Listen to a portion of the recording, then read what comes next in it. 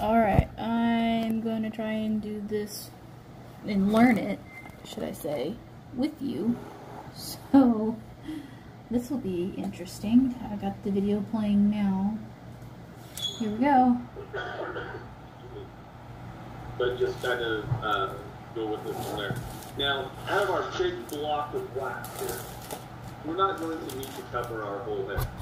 Now, for the final project, we'll be redoing, making a head like the photo that you've been using to the sculpt off of. So please make sure you have your photos available, and then you'll add a wig, eyelashes, eyebrows, any facial hair if you're doing a male. So you would be adding those to your wax, to your skull here. And that's going to be your final project. But let's go ahead and begin. I'm going to kind of keep it turned around and look at so you can see it. I'm going to move it this way here a little bit so you can see it better. And then that way you can see. Alright, so that's a little bit better. So what we're going to do is we're going to just start taking our wax, put it in a ball here, and we're going to just soften it, because we're going to need to knead it into our hands. So kind of like you're kneading bread, really. You're just going to soften it with your heat of your hands. So you're going to take this and you're just going to continue to squeeze it, and we're going to start placing it on our skull here. So what I like to do is I like to just kind of begin at the head, really. He wants us to flatten it, okay. The whole time, because oh my, doing the whole skull. Here we go. Because, I'm doing it. You're going to be eventually putting a wig on it, and you'll have a hairline, unless the person that you're doing is alopecia, and then of course you're going to use that wax to cover any bald spots, to create the bald spots that you have. So if you have that. Now, right now, that's probably just a little bit thin, as you can see. You can still see a little bit of white there, but we'll fill all that in eventually. And then we start working on our temporal areas. What I like to do is I like to take it. You're going too fast, Mr. Johnston. Okay.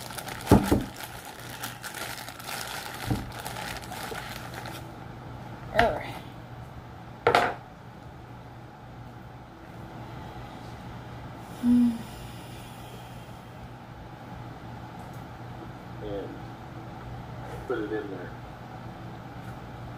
because in here, around the skull, you have a lot of fat deposits that are there, and that's what gives it our shape.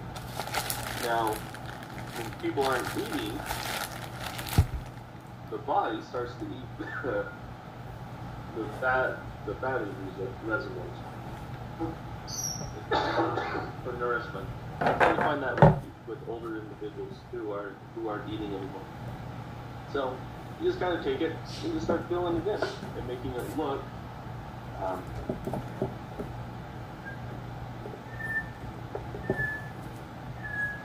starting to work it so it looks like the head. It's like Play-Doh.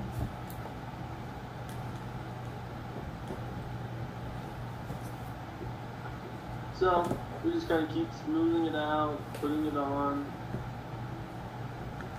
and you can see it there. Now, you see this little hole right here? That's our external auditory meatus, and that's where our ear would line up on, giving us our point of where we're lining up on there.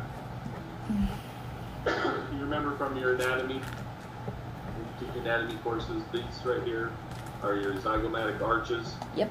On this side, going into the zygomatic bone. So you have those are your cheekbones. So we're going to keep working. These are our superciliary arches, which is where our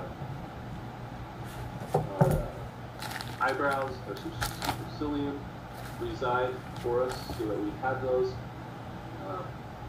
and that gives us our prominent bone structure of our orbital area. So that's what we're going to work on now, is our upper orbital area and our orbital eye sockets. Okay? So over time, I don't like to work with a lot of wax from the get-go, because I can make it go further. This is where we start learning, everything that was applied beforehand, especially with on our facial features. And then we start, once we get it done, then we start adding to it and start looking like what we need it to look like. Okay.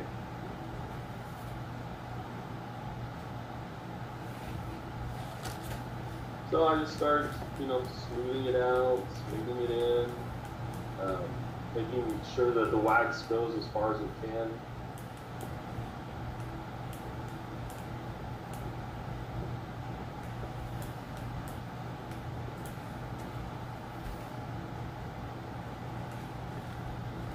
Oh shit, we gotta go in the eyeball.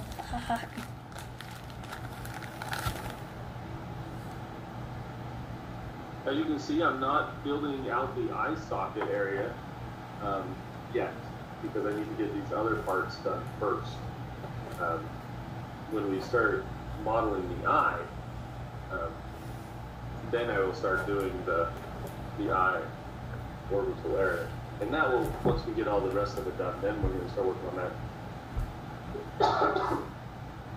Might make some changes to the lecture portion on regards to ecchymosis, because not everybody has their tools and they haven't been able to practice yet, and that's an important thing that we need to have done.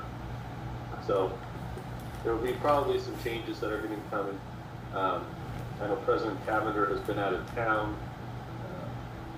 He did email me last week wanting to discuss the final project, and got back into town with the Mr. Wilhelm, who I believe is your restorative art instructor. Nope. Nope, he's not. And then I do the lab portion. Okay, so you can see here we're starting to get it to look better here. I'm going to just work on this other temporal area, so you can see this.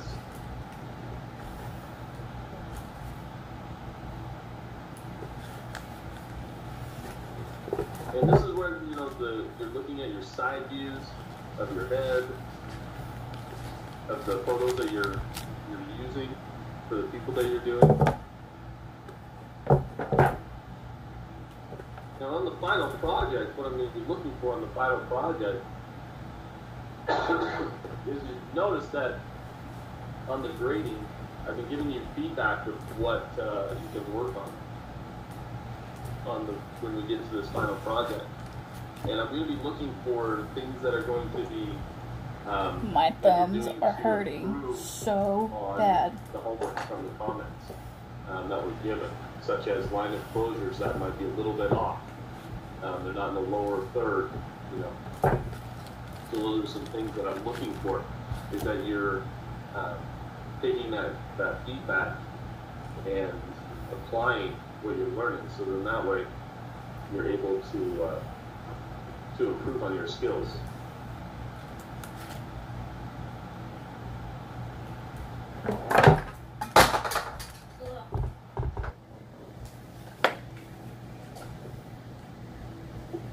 So I definitely want you to improve on your skills and enjoy this part, because this is the fun part of restorative art, is actually building something. Really building something out of nothing, if you will. Because you're taking what you've learned and you're starting to apply it into your thing that you're building. Okay. So as you can see here, let me just get this side done of the nose down into the zygomatic bone area. And you don't have to worry too much about smoothing it all out, because you'll get to that point at the end of making things look like your loved one or whoever you're doing it using. Okay, so you can see here we're having here is starting to look like a, you know, it's a sculpting model. So we have our sides. Like I said, we won't smooth it out. I'll show you how a way to smooth it out with the solvent, so you can get rid of wrinkles when they're not supposed to be. We'll show you how to add natural facial markings, so you'll have that.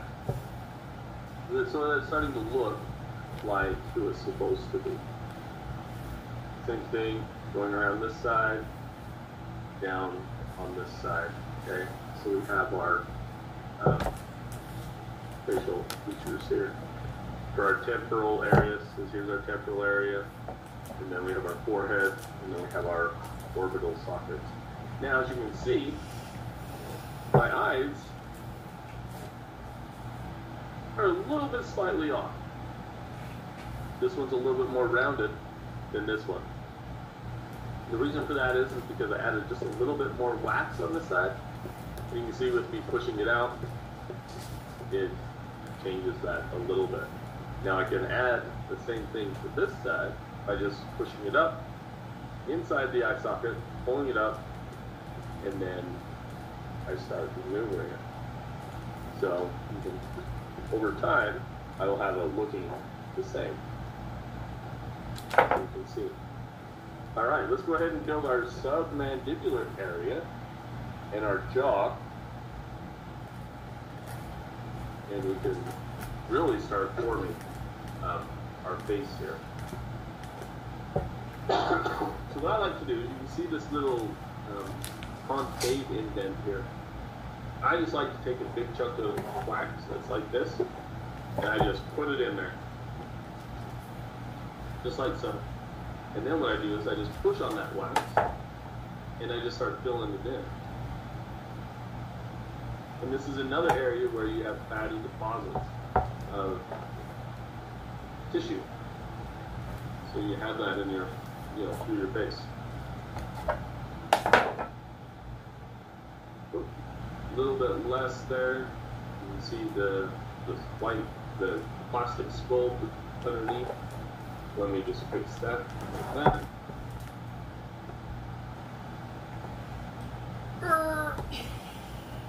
So you can see that. Okay. Now you can see it coming out a little bit. So I continue to take more of the wax. Now, depending upon your photo, you may have to really build out this side. You might have to come, really far. So let me take my spatula. You may have to come out like this far, depending upon, what you're working on. How does their face look like? So you're gonna have to pay attention to that. Okay. So we need to knead us some more wax here. Then we're going to start on this side. We're going to start. Actually, what I wanted to do is do this a little bit and get it so that it's not so it looks like a piece has just been added on. There. Now you can get a little fleck of something in my wax. It's one thing that you have to watch out for. Is little flecks of stuff when getting into your wax. Yeah, like dog hair. Alright, so let's begin here again. We're just going to go right here. And we start building our masseter muscle. And they're on top of the ramus bone here.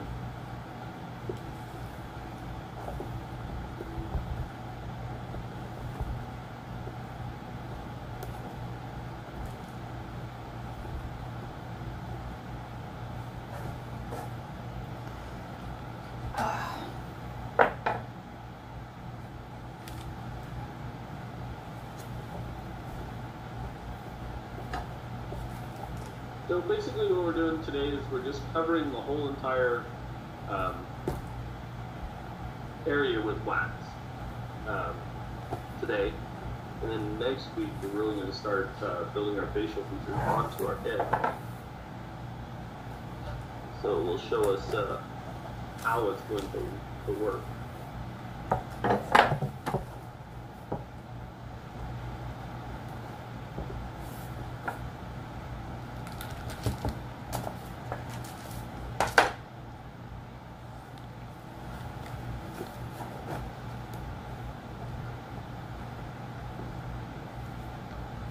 So this is what you're going to do throughout the day. I mean, not throughout the day, but while you're watching this.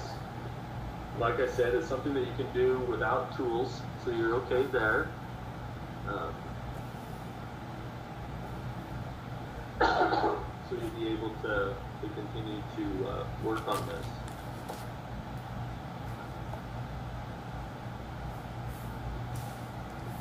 And then as soon as I know something from the school, I will pass that on to you. So make sure you do your chin area underneath. Some of your photos, somebody may have a double chin. Make sure you add that to your project when after you get things done.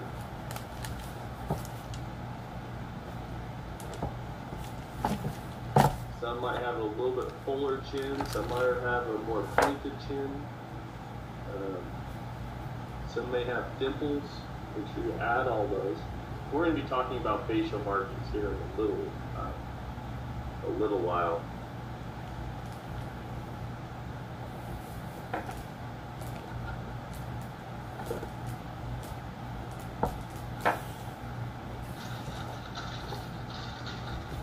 So yeah, you definitely have to save wax for your facial features when you're doing your facial features.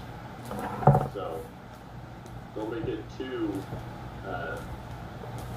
safe where you don't have enough wax. So as you can see, we're starting to make it look better. So we have those. This little pointy bone right here, you can see, is your vomer that you have inside of your nose. And I remember when I took my national board exam, and it had a question about the vomer and how it was supposed to be. So you're going to see here in your skull, it's going to go push back in a little bit. Now don't bring that all the way out, because you're going to need that for this area here. That's going to be your mouth. Okay? So you don't want to, just putting wax in to cover it. You don't want to put, fill it all the way in. Oh, there's an indent there. Well, yeah, that indent there for purpose. It is so you can have placement for your lips when we do those. So we'll just bring this out.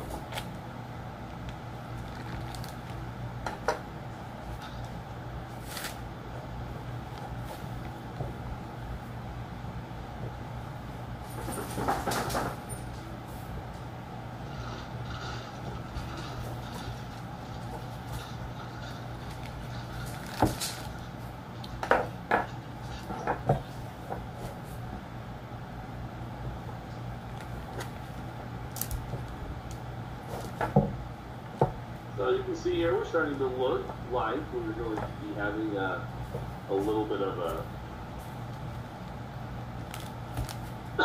face filling this in. And then we're going to redo all of our facial features again.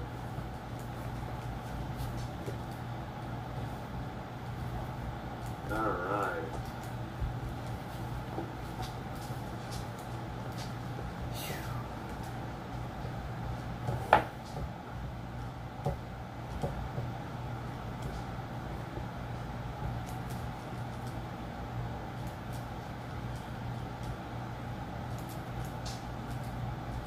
Now remember, when we do our mouths are two eyes wide. Our width of our base of our nose is one eye wide. And our ear is the same length as our nose. Replacement-wise, on our skulls, our mouth is in the lower 1/3 of our face. So it's a break up into thirds.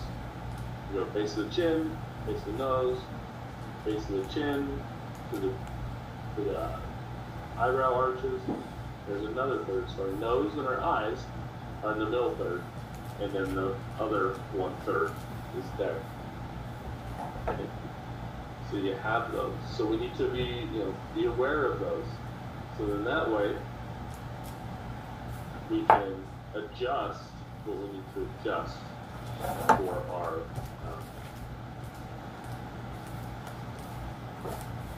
projects here. And if you're adding face, like a mustache or a goatee or anything, I'll show you how to do that in the wax. That is just by using your spatula, and you can able to do that. Now this area up here, we'll fill in when we do our upper and pigmentary lip. And then this area down here, we'll fill in with our lower and pigmentary lip. So we have those. So it will work out really well. So it's beginning to look like a face here. One thing I need to do now, a little bit, is I need to put a little bit more wax, which I'm going to put into my right eye socket. It's a little bit deep in there, so I'm just going to build that out just a little bit, kind of match the other side.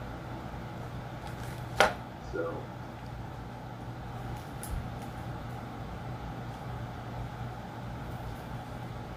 Just so that it's a little bit easier. So you can see that there. Same thing with this side.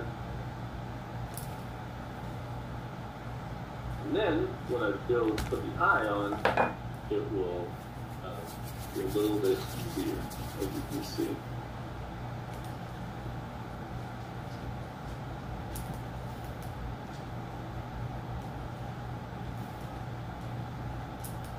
Okay. There. Round my little nose bridge there, so it's not so bad. Okay. So as you can see, we're starting to look like we have our face here. Now I'm just going to fill in this area here, and then we'll be able to create next week our nose, our eyes, get those added on. Now this part I'm not too worried about if I don't have it completely all covered with wax, because when I place the nose on, it's going to come out a little bit, and then it's going to get covered. But I need to at least see where, as you can see there, I need to see where my nose goes. And so I need to have that out. So you can see that. So this is what you'll be doing this week and last week, because I was not feeling well. I couldn't talk, or else I'd cough, and like I've been doing today.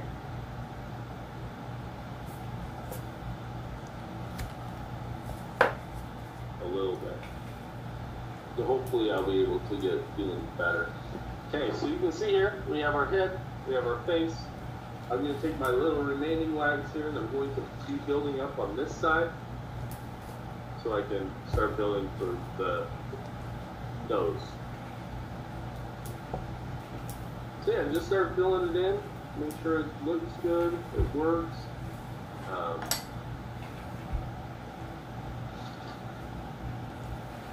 You don't have to worry about smoothing it out now, because we will take care of that later. One thing that I like to do is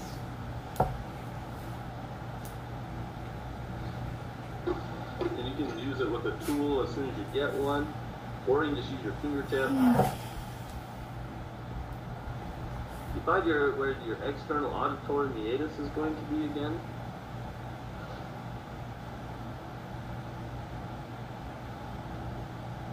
And this one, it's already covered with wax. So you just take that down, and you can actually build around it if you choose to do so. Or you can take a stick, a tool, and do it.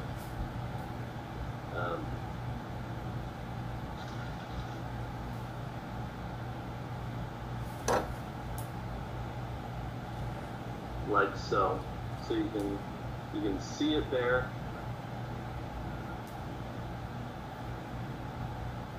Because that will help you with placement of your ear.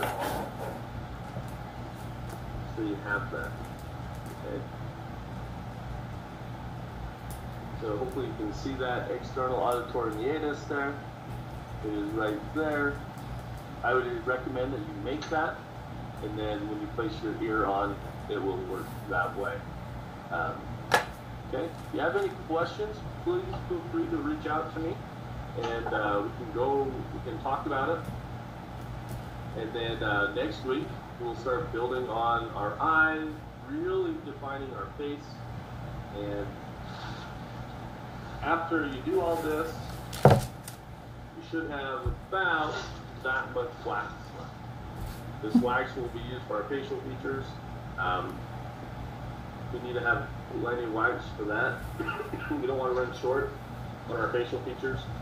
And then if we don't, we need to probably start looking at our thickness of our face here.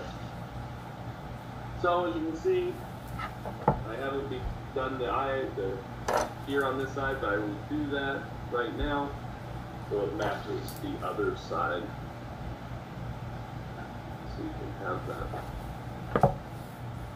Especially around our external auditory meatus that I like to leave open. So I have a good placement for my ear. Now your ear, like I said, is the same size as your nose, and your ear sits on the exact same plane as your nose, and in the same angle of the nose. Okay. The top of the ear is no taller than the superciliary arches right here. And the base of your nose is where your earlobe is. Okay? So you have that.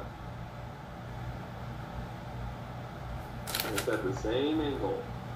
It's not straight up and down, it's at the same angle. So you have that.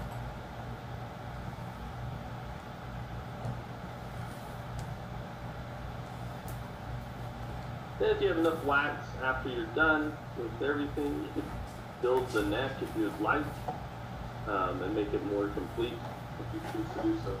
So this is where we should be at today, the end of today. So you can see here we have a nice base for our mouth.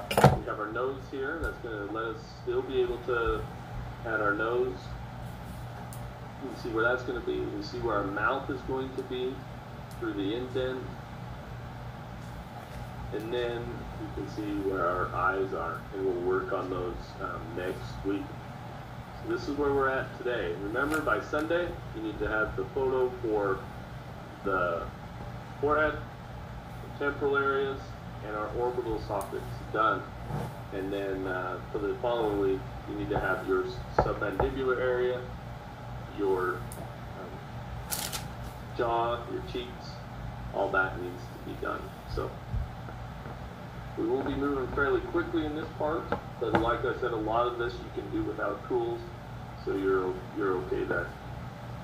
Okay, you have a great week, and as soon as I hear from the school in regards to those of you who do not have your tools yet, I will reach out and let everybody know. Okay, thank you. Bye. Bye-bye.